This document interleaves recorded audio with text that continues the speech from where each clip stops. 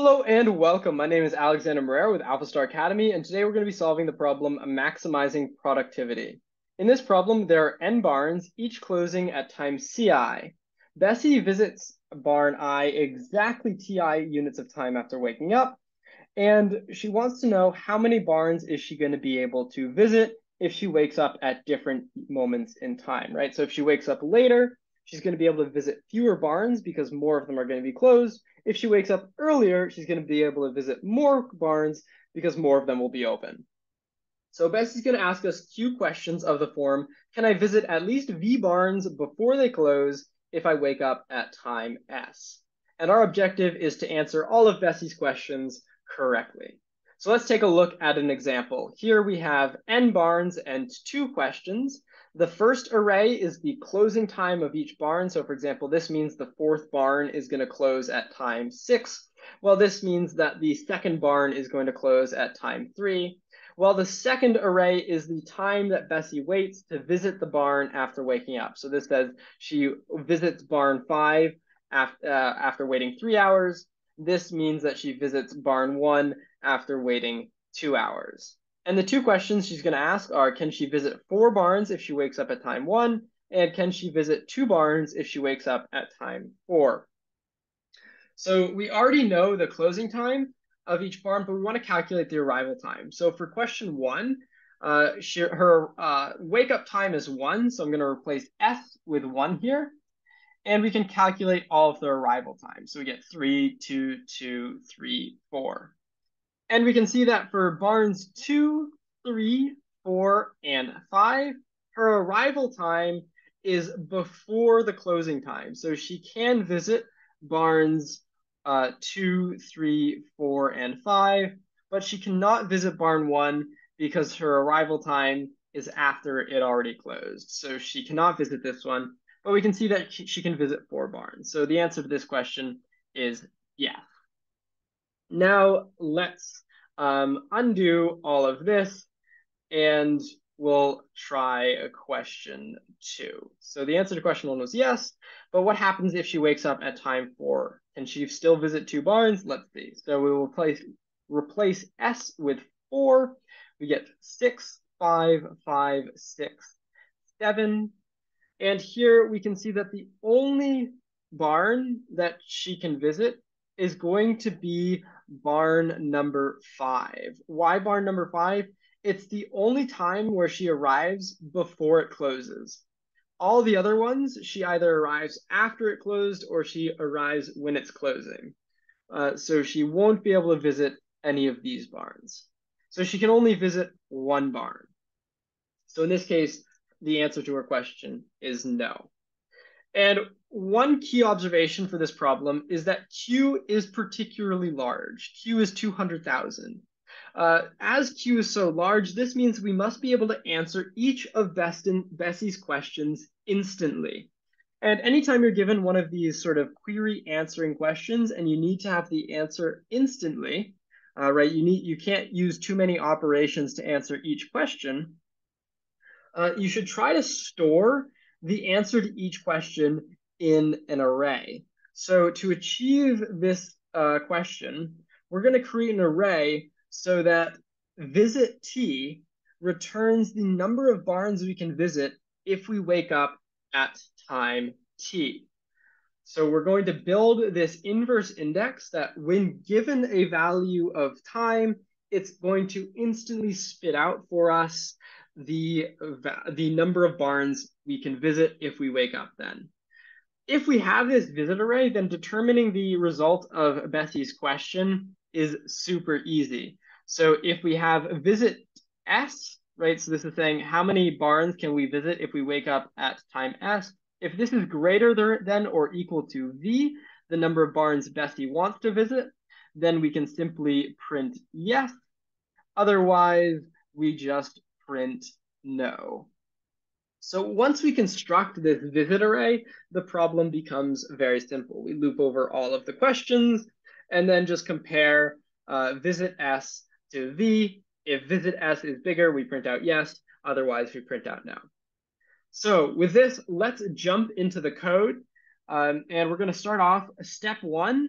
just reading in our variables and declaring some helpful constants. So in this problem, the maximum value of time is 1 million. So this max time variable is just going to store 1 million plus 1, and I'm going to use this to initialize all of my arrays. Because the visit array has to be long enough to store every single possible different time value that could be occurring throughout this problem. Next up, we're going to read in n and q. N is the number of barns, while q is the number of questions. And then we're going to read in c, the closing time of each barn, and t, the time that Bessie wants to visit each barn. Now we're going to try to create this visit array, and we're going to do it in 2 steps. So the first step, we're going to create the visit array, and we're going to increase visit t by 1 for each barn which can be visited if we wake up at time t, but not if we wake up at time t plus 1. So what does this mean? Let's take a look at our example. So for example, let's look at barn number 2. For barn number 2, we can visit barn number 2 if we wake up at time 1, but we cannot visit barn number 2 if we wake up at time 2, right? Because it will have closed. So therefore, for barn number 2, we would increase visit 1 by 1.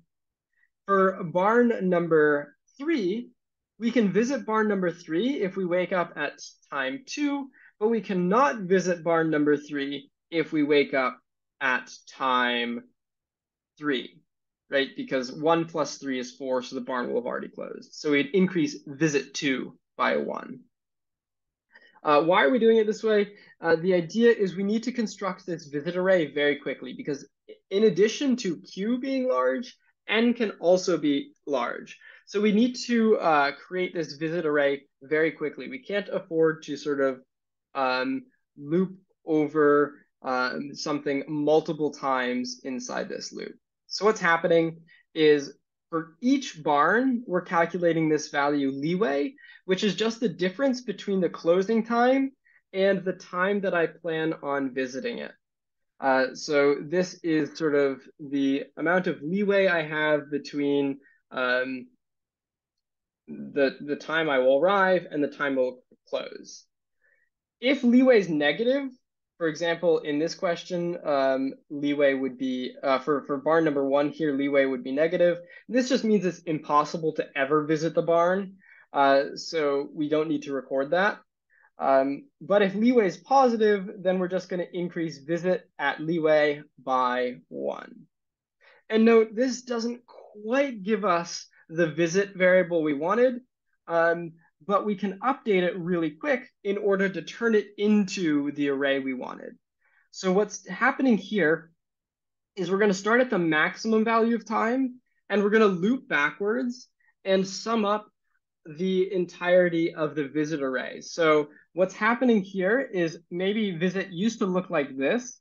So maybe that there was 1 barn that we could visit at time 2, but not at time 3. Maybe there were 2 barns that we could visit at time 3, but not 4. Maybe there was 1 barn we could visit at time 5, but not 6. And maybe there was 1 barn we could visit at time 7, but not 8.